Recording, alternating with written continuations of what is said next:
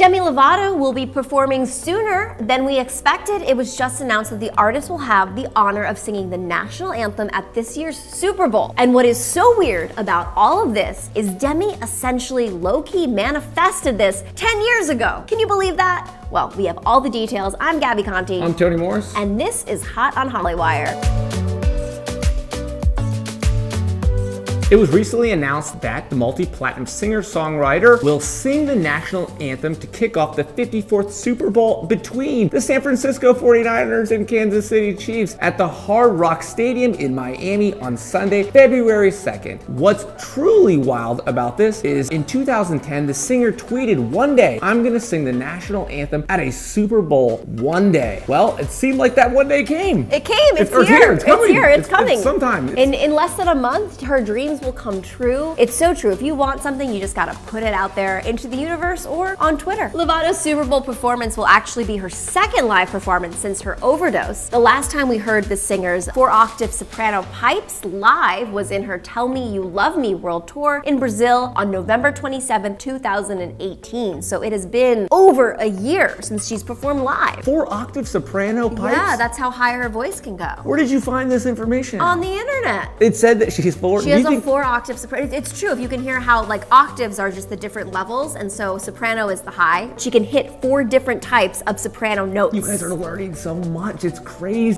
It was also recently announced that the Grammy-nominated singer, songwriter, actress, advocate, philanthropist, and businesswoman. She wears so many hats. Gosh darn Sorry, it. you could just say one of. She'll be performing at the 2020's Grammys on January 26th. This makes her one of 19 artists to perform at the award show, which also includes Taylor Swift, Ariana Grande, and our loved ones, the Jonas Brothers.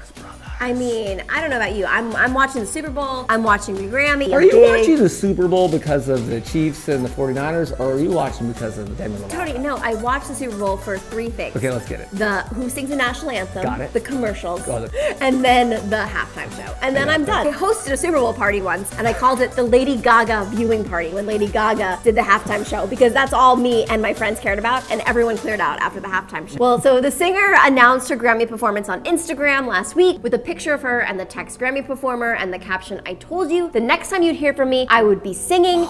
And fans, they lost their mind. In just 25 minutes, this post gained 153,000 likes. People were all about this. That's gonna be a good one. The Grammy performance? Yeah, because you know what?